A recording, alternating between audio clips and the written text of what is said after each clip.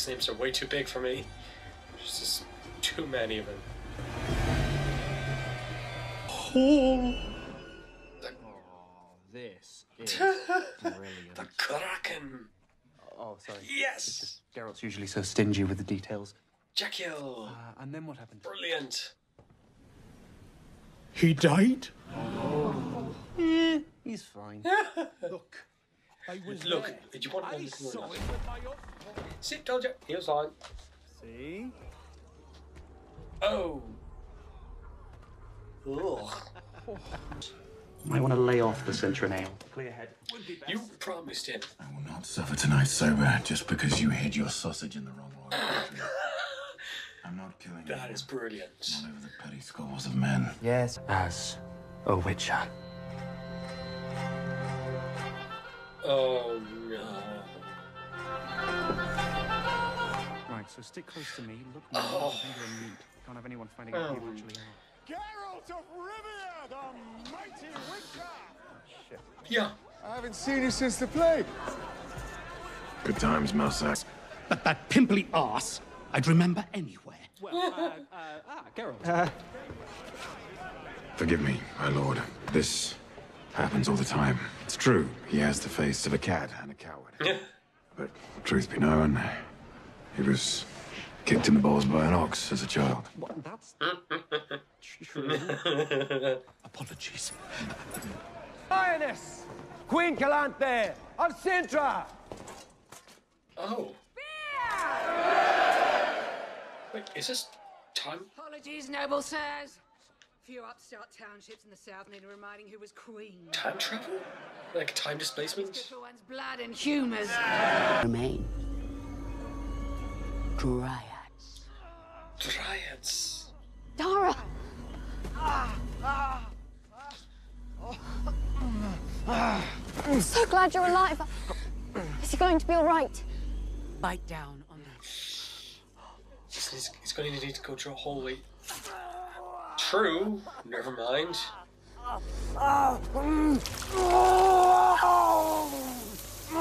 The waters of Brokalan are potent. Never mind. All newcomers to the forest must... Normally you would drink bind it the very, waters. very quickly and If they keep bear from ill intent tearing any towards ligaments in his Brokalan. muscle. No, that's not true. She ordered it. After Philovangel's She uprising. wouldn't do that. She would. Soldiers. They laughed when they did it. Killing. Raping. It's a lineage you need to They accept. laughed the hardest when they were swinging babies from their legs. Smashing their heads in. Jesus. Jane and Mac. I was the only one left. Because I hid. I should have saved them. Or fought and died. No. Live to tell her tale. And you were here.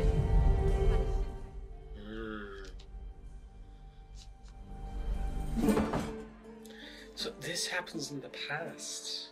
Damn this cursed thing. I'd as soon see this knight out in armour. As would I. Indeed. Tell me, how does a witcher find himself at my daughter's wedding feast dressed like a...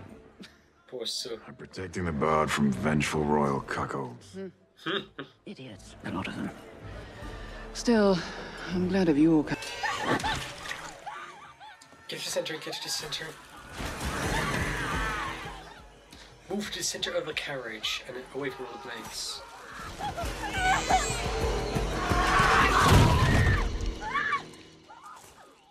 Jeez.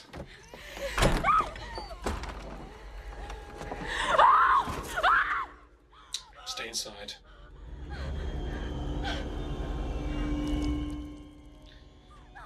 Criminy. Jabbers. Is it invisible?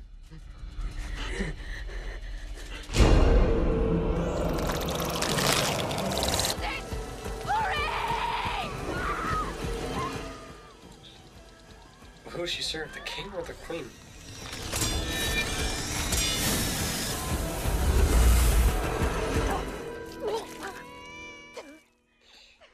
She's gonna be dehydrated before soon enough. Stop screaming!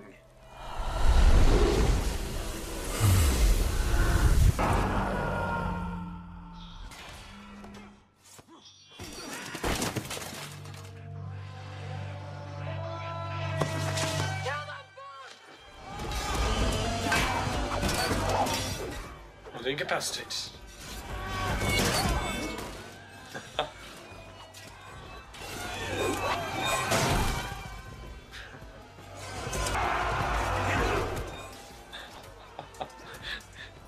A bloodshed indeed.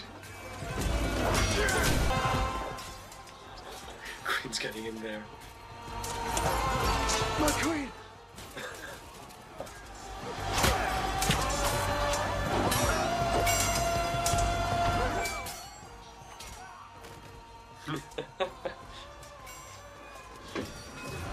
Stop! Stop! Lioness's roar could bring a halt to a battle.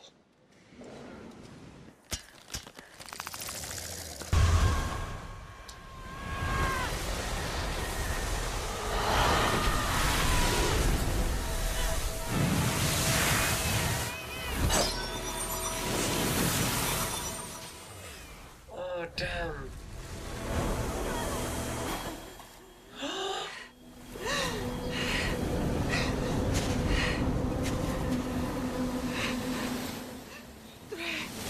Starting thread.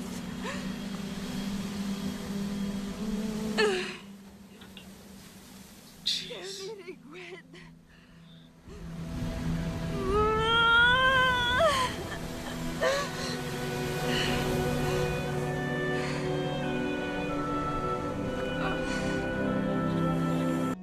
Do you suppose she's bitter because she never got the chance to choose? No, destiny has intervened on her daughter's behalf. That she may get a chance to choose.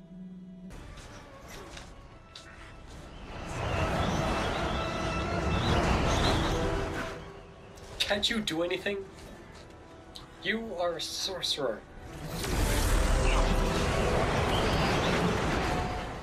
Apparently this is more powerful. This chaos and more just pure emotion. Do you believe in destiny now? Kinda have to. He wrecked my house. He's a literal home wrecker. You're not gonna stab him again, then, are you?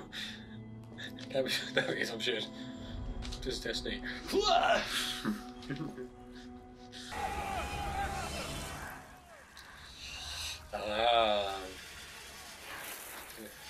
She has to carry that. She has to carry that burden. There's blood in her hands too now. Aww.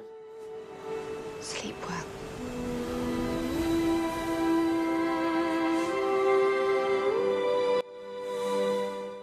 Man, if someone making sandcastles on that beach, this is very inappropriate for me to say because of the death, but maybe a bit deeper grave, but still sad.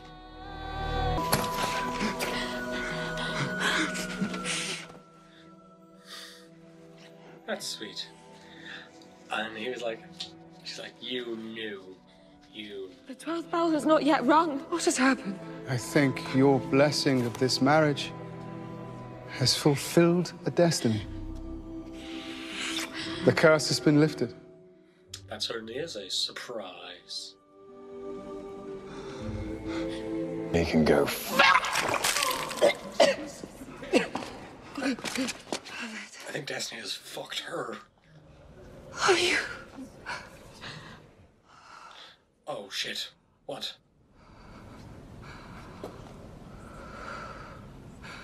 Fuck. Yeah, I'm just head out. I'll take that chance. But we let them. Mind yourself. So that's why she is not affected by the Two potion. words are rare birds in courts like this. It transcends the ability of the other Daggers waters. in your back. Or more likely poison. Glen Forest. They can read the entrails. Damn it. Much like how you can read a bird's entrails. He lives!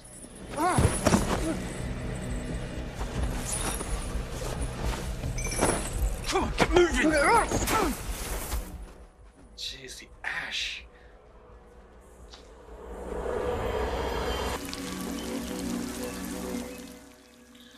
This destiny is too powerful for even you. As much as I hate to admit it. She is bound to Gerald, and she can never forget him.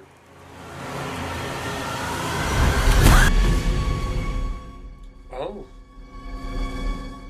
Symbol of the episode. But what does it mean? So where do I begin? Got the blue book back again.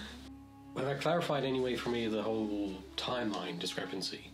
Now we know that there is actually a sort of back and forth element where we know Gerald's story is happening back in time when he's meeting with Dandelion, and as a result, it explains why I know there's such a big difference between the Queen and Ciri and Yennefer.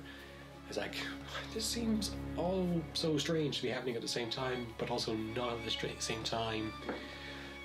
And here's a bit of clarification. Happened in the past, the other stuff is happening in between that past, and Ciri is the current sort of present day-ish sort of thing. And actually explained this, and for me anyway, the whole bond between Ciri and Gerald.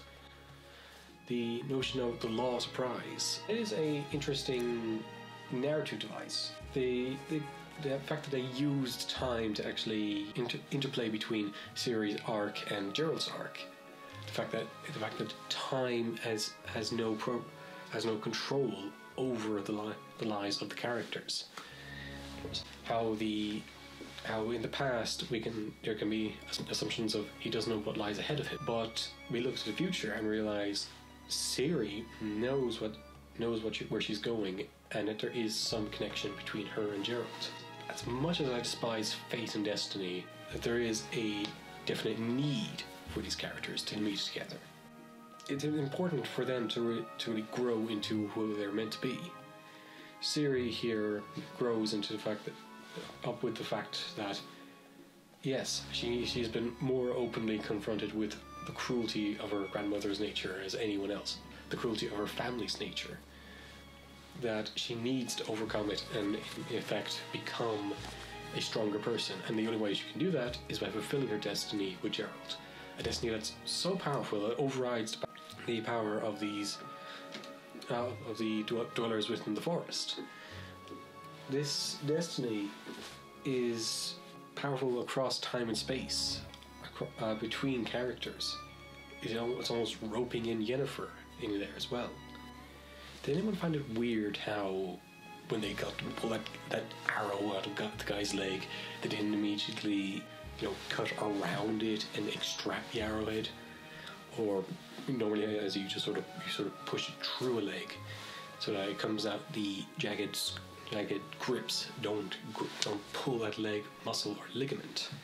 I guess it's superseded by the fact that they have magic, so it's like pull it out, put the magic on, boom, healed. Gotta say, I love the Queen. I think she's actually brilliant. That might be the last we see of her because she's either dead or it's in flashbacks, but we've already seen the flashbacks. But she's kind of like an Amazon queen, so it's like Queen Hippolyta up in here. But man, does she need to work on her diplomacy. I mean, all the guys are going to be like, pass, no, we don't need you. Here is like, it's like Nilfgaard, scum stain of the entire map. Yeah, right. That's going to come back and bite you in the ass, you know that. Speaking of characters who came back, Dandelion, hurrah! I honestly hope we see more adventures where they actually team up together, because they actually have really good chemistry. I think the characters have good chemistry. They sort of bounce off like why the hell am I clothes? About that. They're going to be dressing up like this. Why am I dressing up like this? You kind of need to protect me. Why are you dressed up like that? I'm protecting this guy from the cuckolded husbands. Oh, yeah, he's that guy, is he? So I think the episodes where they're paired up, I think, are my favorite ones. I'll talk about Yennefer, how there's still a interconnected path between Gerald, Ciri, and Yennefer, even though it was more focused on Gerald and Ciri.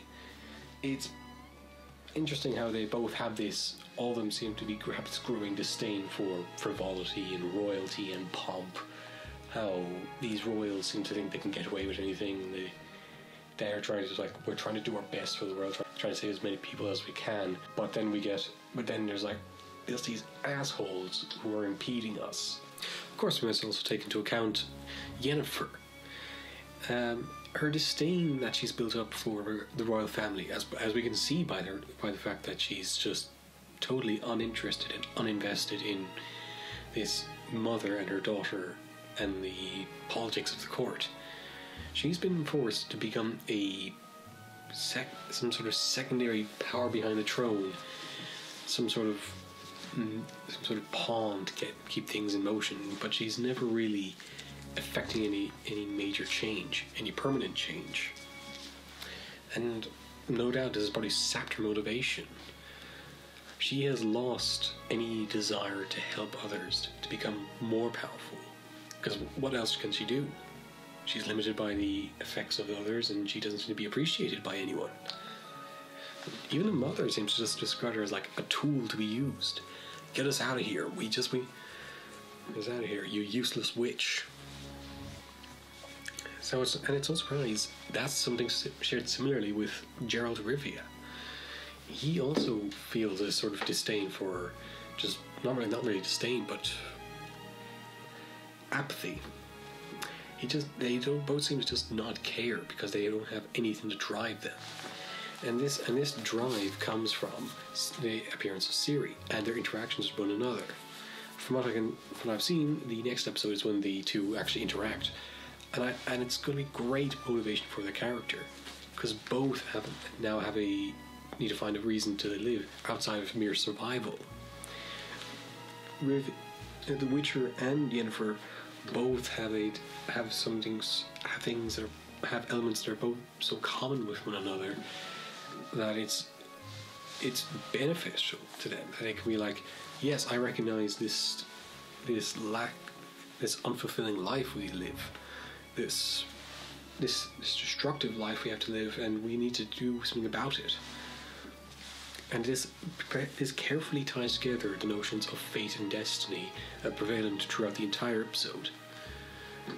The fact that Yennefer also failed to protect a young princess, in the same way Geralt failed to save a young princess.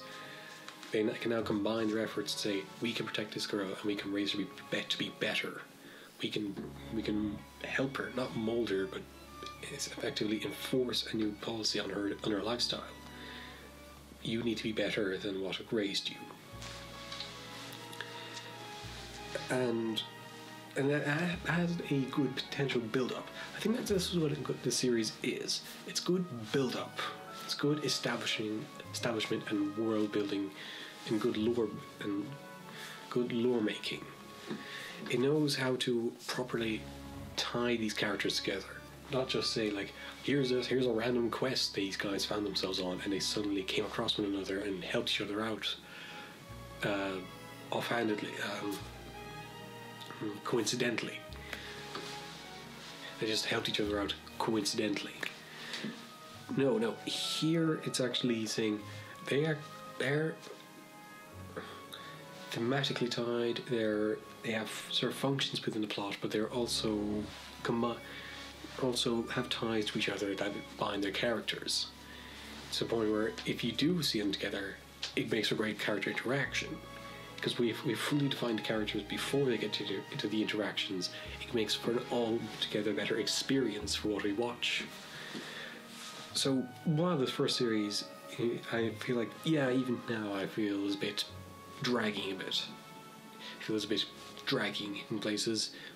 Bits of comic relief, good bits of action, and some interesting character. It needs to pick up for the next season to be more proactive, to be more life, to be more lively. Basically, pick up the pace of their interactions and pick up the pace of world-changing events. Give us an overarching plot. What's this deal to go and deal with Nilfgaard? Is there going to be some sort of climactic battle? Doubt it. But it'd be cool to have some sort of interactions, and I like to see how this grand sort of knight wizard cleric person seems to be chasing after this other wizard who was befriending Geralt, the one who saved Ciri's life. I'm glad to see he's alive.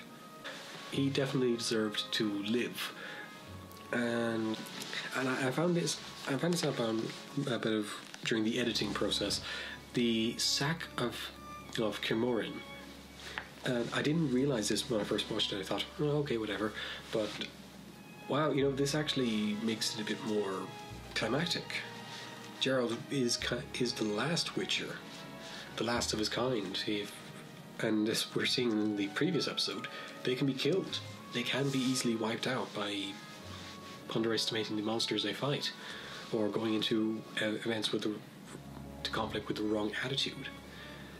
That's helping to define why Geralt is actually a more defined character, and define Geralt's character even more.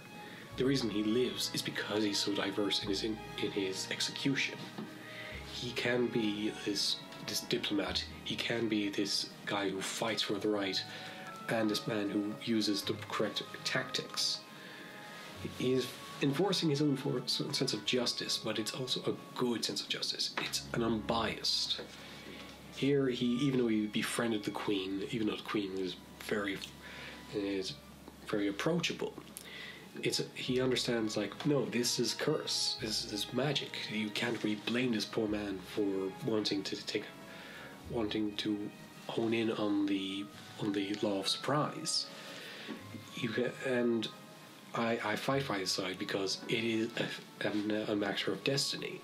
I mean, that huge explosive of climax is pretty self-evident on its own that destiny has its own plans.